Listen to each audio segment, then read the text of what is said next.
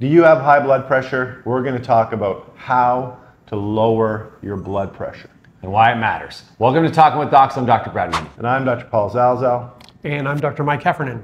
Off the top, Mike, I'm loving the scrubs. Thank you. I had to up my game. There we go. On old school, got a little mash, a little Hawkeye. Yep. Yeah. Okay. Little goatee. Yeah. This is Movember. Dr. Heffernan is a cardiologist. He's been on here before. A lot of our viewers have appreciated his content in the past. And today we're going to revisit some blood pressure conversations that we've kind of had before and add a few other things, mostly about what you can do at home to lower your blood pressure to reduce your risk of its many, many potentially silent consequences. Yeah, we made a video about blood pressure. Yeah. You guys left some great comments, which kind of inspired us to have a good cardiologist back on the show to discuss lifestyle things you can change in order to lower your blood pressure. Right, because the last time we talked, it was more kind of what's high blood pressure, the medications that we use commonly to reduce the blood pressure. But we can spend a little bit more time talking about the lifestyle things that we can all do at home, right, to lower our blood pressure. And just to remind everybody, why is high blood pressure bad for you? So high blood pressure is bad because it increases the risk of heart attack, stroke, and death. Right? Okay. And so you can't generally feel your high blood pressure. That's called the silent killer for a reason. And we like to have a number for most individuals of about 120 over 80. Okay. And people get confused about those numbers. So what's the 120? So the 120 is the driving force of blood pressure. It's like if you've got your garden hose at home and you just open up the faucet, that's the force that just kind of flies out and goes in our body to provide blood to all our organs. And the second number, the 80 number, is kind of what's the resting pressure that just kind of sits in the system all the time. And so 120 over 80, and so is that a magic to that number? And the answer is not really. Okay. We've had large population studies that were done primarily in the United States. So the Framingham study is from a small little town outside Boston. They've been studying these people for 50 years plus. And they found that patients that had blood pressures of around 120 over 80 tended to do better, less heart attack, less stroke. In the women's health study, in the nurses study, patients that had blood pressures around 120 over 80 did better. So those are population studies, but then we like research studies to say, okay, well, what if we get people whose blood pressures are higher than 120 and we lower it? Does that provide a benefit? And the answer was yes. And there was a big study called the SPRINT study in patients that were, relatively high risk, a high Framingham score, or maybe they had some kidney disease, or maybe they had some heart disease. And we lowered their pressure and really tried to get it to 120 over 80, and those people did better. They lived longer. Okay. Yeah. So 120, your systolic blood pressure, measured in millimeters of mercury. Then the 80 is your diastolic blood pressure, which is also measured in millimeters of mercury, and that's just your blood pressure wave. And those are the two numbers that we focus on. Generally speaking, can we say that lower, short of passing out, having a single episode, lower is always better? So lower is better, and I know I think we talked in the last article or the last video session that there is a J curve, right? And so lower is better, but if you get too low, bad outcomes start to increase. But those tend to be hospitalized patients in the ICU, as you would imagine. Sure. Lower is better unless you're a giraffe. Lower is better unless you're a giraffe. Right. Okay. But actually, meaningful reductions in events happen with relatively modest reductions in blood pressure. And so good rules of thumb that we use in the office is if we can lower your systolic blood pressure, the top number, by 5, even if you were like at 140 and we lower it to 135, we reduce your risk of stroke by 15%. We reduce your risk of heart disease by another 10%. So those are not small numbers when you're treating a lot of people. And some people think, oh, what's the point? I can't get it to that 120. I'm not going to bother. So you're saying it definitely is worth it. Every millimeter kind of counts. Every millimeter counts. Okay. So big bang for the buck, lowering your blood pressure. That's why this video is going to be so important. So let's get into it. Okay. How can I lower my blood pressure? Yeah. So let's do all the lifestyle stuff. All right. So exercise. So the current Canadian guidelines and the guidelines for most centers around the world, and I know you have international viewers, is 150 minutes of vigorous exercise a week. Right. And Rome wasn't one in a day. Yeah. You might not be able to start that, immediately, but if you can achieve 150 minutes of vigorous exercise a week, you will lower your blood pressure. And I think this is something that you, like you said, it doesn't happen quickly. So if you're someone who's sedentary and does not have any exercise capacity, start small. Even if it's 2 minutes or 5 minutes or 10 minutes, you can build up. There's some amazing stories on social media about people that have gone from being, totally sedentary and maybe excessively overweight to super fit and running marathons and things like that. So just take that first step and do something. Yeah, absolutely. Okay, awesome. Exercise. Exercise. Let's use salt. Okay. Because salt tends to be a little bit controversial, right? It is controversial. Yeah. And so I don't have high blood pressure, fortunately, right now. I think I can tell you that 80% of individuals at some point in their lifetime, if they live long enough, will. Wow. So it's almost inevitable for a lot of people. So with that being the case, salt intake for me doesn't change my blood pressure very much. It might change it 2 millimeters of mercury or so. Okay. But if you actually have high blood pressure, excessive salt intake will definitely increase your blood pressure. And this is where, again, on social media, people say, oh, salt doesn't matter or salt doesn't affect your blood pressure. Right. Dr. Heffernan is saying there's a very small percentage of people who don't have high blood pressure where it doesn't matter. And those people, you see them with the shakers and they have salty stuff and nothing happens. But if you already have high blood pressure, if you're prone to it, this can make a big difference. And it's a relatively easy thing to reduce for you. It is an easy thing. And it takes a little while, Yep. because especially if you're used to a salty diet. Some people have misinterpreted an old study. And where that comes from is there was an old analysis called in the Cochrane database. And it was advice to lower salt wasn't effective. But I can remember when my daughter was young, if I advised her to make her bed, it might not have worked, right? Okay. But if you actually make the bed, the bed's made. The bed's made. Got it. And so the subsequent analyses where people actually didn't just, they actually acted on the advice and they lowered their blood pressure, it was effective. It makes sense. Okay, so if I'm at McDonald's, I get my Big Mac and fries, I just say hold the salt. Yeah, that's what you do. Got Oh it. my. Yeah. Do not do that. But what we would say, there's two main ways, right? So get rid of the salt shaker if you can. So that's the easy one, the added salt. But the other thing is if you're buying processed foods, so the best way is don't eat processed food. But if you are buying processed foods, look at the salt content because it is very sneaky. And sometimes you can see your entire day's worth of salt in a serving of certain processed foods. And we've talked about this before. At restaurants, when you order a meal at a restaurant, there's a ton of salt usually added to that meal. No question. And so just be careful on how much you eat at restaurants. You know what I mean? That's going to increase your salt intake. If you're one of those individuals that is susceptible to the high blood pressure if you take in salt. So we're talking food. Yes. And so that's a nice segue into the DASH diet. Okay. And so of all the, we don't recommend diets per se, but in terms of a way of eating or a style of eating. Eating habits. Change your eating habit. The DASH diet is a kind of a Western Mediterranean diet. It tends to be the most effective for lowering blood pressure. Right, and the meat and potatoes of that diet are what? Not. Right, so reducing the amount of meat that you have, increasing your fruits and vegetables. Legumes. Yes. Rice. Yeah. I've talked about this before. I like the grizzly bear diet. Have you heard of the grizzly bear diet? I have not.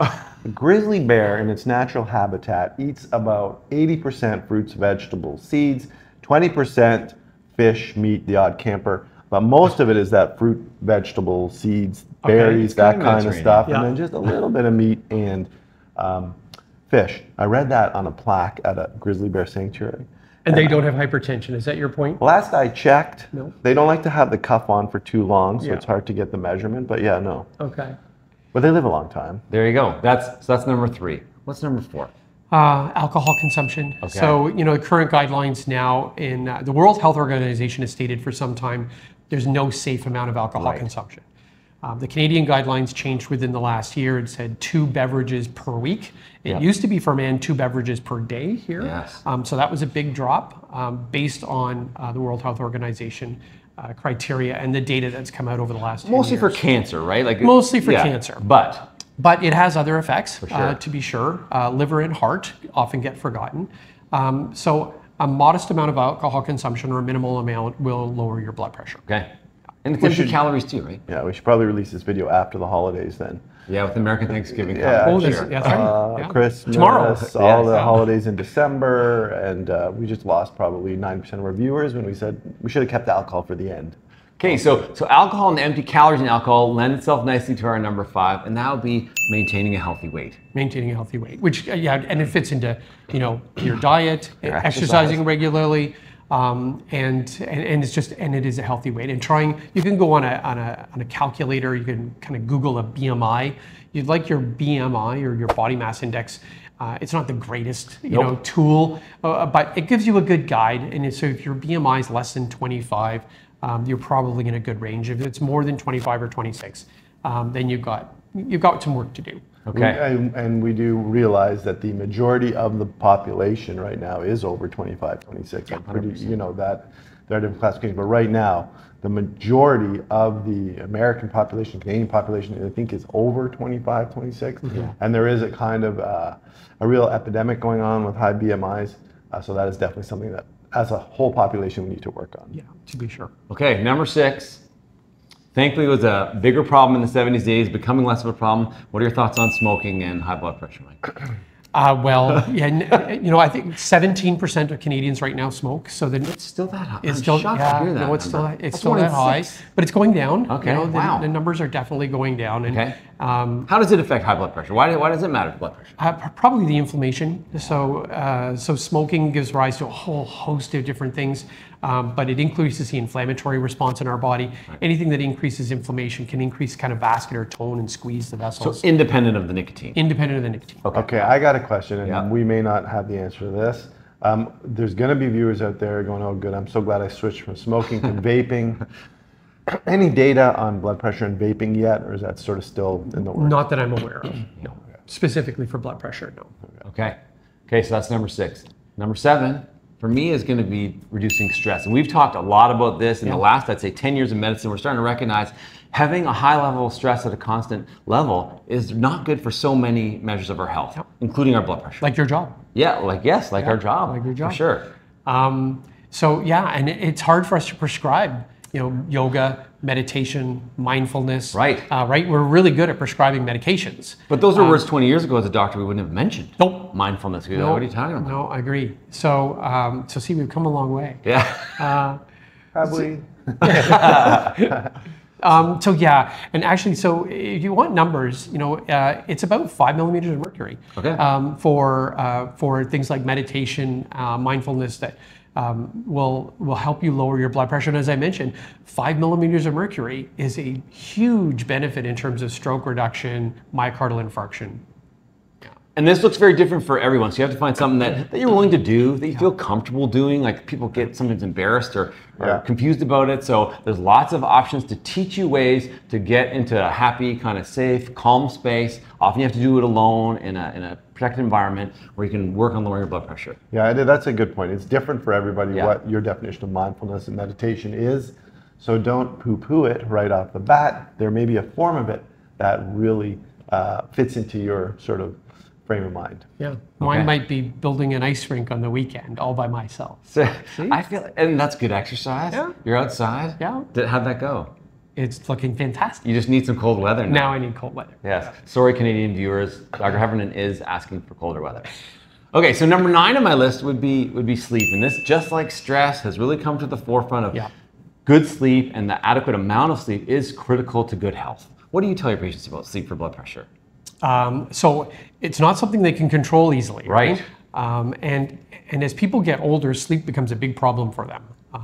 And so you would like to have about 8 hours of sleep. That's a sweet spot in terms of just good for your health. Being able to achieve 8 hours of sleep for a lot of people is a real challenge. Sometimes people need sleep studies.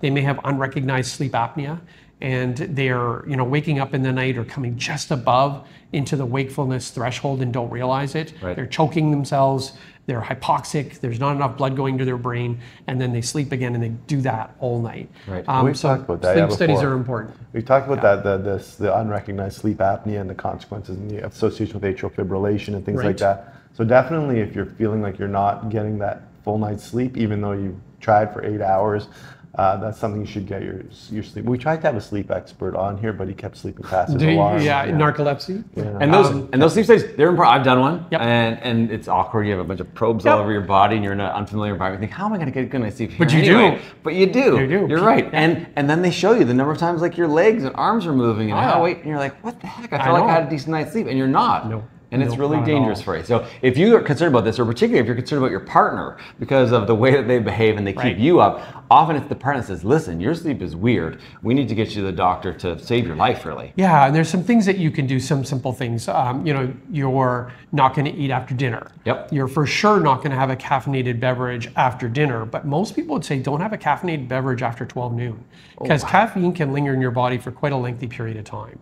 Alcohol consumption is not going to lend itself to a good sleep. Yeah, that's a weird one because you think, you know, if I have a few drinks, I'm going to sleep better. Yeah. In fact, that's not true. Not true. So there are some good books out there. Yeah. There's one called Why We Sleep. Yeah. It's a really good book. Like sleep hygiene habits. Yeah. Yeah. Yeah. We have a video about that as well. The next to last one on my list is measuring your blood pressure, because a lot of people think this doesn't apply to me. I don't have high blood pressure, and they go to the doctor's office and maybe it's really high, and they write that off as being, you know, white coat syndrome or having elevated blood pressure because you're in your doctor's office. What do you tell people about the rules of having something to measure your blood pressure at home? Oh, it's gold. Okay. So to be perfectly frank, we don't trust the blood pressures we get in our offices, right? And so the Canadian guidelines actually say that while we might measure a blood pressure in the office when I leave here today, and I do that throughout the day, I'm using it as a guide, but it is not going to be a target for me in terms of initiating therapy. Okay. So if we use a machine in the office, it has to be an automatic machine. It can't be the kind where your doctor is kind of blowing up his the cuff and listening with the stethoscope, because we know we make rounding errors. We get a little bit lazy when we do that. It's hard. The machines don't lie. And the machines will often do repeated measures. They drop the first number because it's always higher, and then they average the other numbers. So an automated office reading is fantastic, but the best ones are the 24-hour ambulatory readings. So patients get a blood pressure cuff. We send them on their way. They wear it for 24 hours, and it takes readings all through the day and even when they're sleeping. And it journals it. And it journals it. And so then I can read that the following day and go, okay, here's your average, here's your day average, here's your night average. Right. And then ideally though, if a patient just, you know, often they're about $75 to $100. If a patient purchases their own blood pressure machine for home use, that's fantastic. And it doesn't have to be, there are a lot of sophisticated apps, but it can be just as simple as a calendar. Just print a calendar and just write your blood pressures in the days of the week. Good advice. Hey, do you trust the wrist ones at all? Or No. No way. Stick with the arm ones? Stick with the arm ones. Yeah. Okay. And it's weird though, because like the studies that we based all our blood pressure therapeutics on were office measurements though, weren't they? Or were they home measurements? They were mostly office measurements, but mostly the automated office measurements. So they were you know, more accurate. It's kind of comparing apples to oranges a little bit if you're thinking of all your home blood pressures and then using that to, you know, apply to the data we got from those studies that were all office measurements. True, although the newer data, like the Sprint data, is more robust. Okay, anything else on our list of things that you can do on your own at home to lower your blood pressure? In addition to watching this video. Yes. A dog. Okay.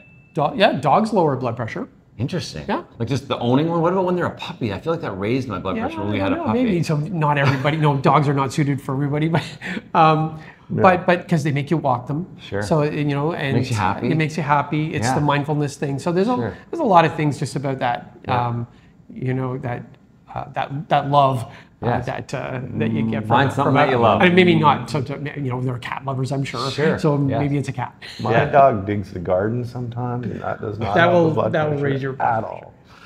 all. Last question, just about high blood pressure, because definitely leave comments about your experience, what you've done to lower your blood pressure. Is there any change in the blood pressure guidelines as we get older? Because a lot of people are like, listen, I'm 70. Do I not need slightly higher blood pressure because I kind of earned it because I'm a little bit older? And there's a lot of controversy and a lot of very strong feelings about this as far as comments that we've received back here. What are your thoughts, or what does the evidence say about? And I don't have to think about it. Okay. And it's not, you know, what do you believe, Dr. Heffernan? I don't have to believe anything. Good, and I like that, because we don't want to believe stuff, we want to know stuff. We need to know stuff, right? And that's why guidelines are set up, whether you're in Canada, Europe, Australia, you know, England, the United States. We have guidelines for things to stop physicians from believing things. Level 5 evidence. You want good evidence so that when you're doing something for a patient, that the rest of the physicians in the country are doing it, and sometimes the rest of the physicians in the world are doing it. And so there is no age stratification here, primarily. So the majority of patients, the guidelines are all still the same. Right, so we're ready to field those comments. People are going to be mad, but this is for your benefit.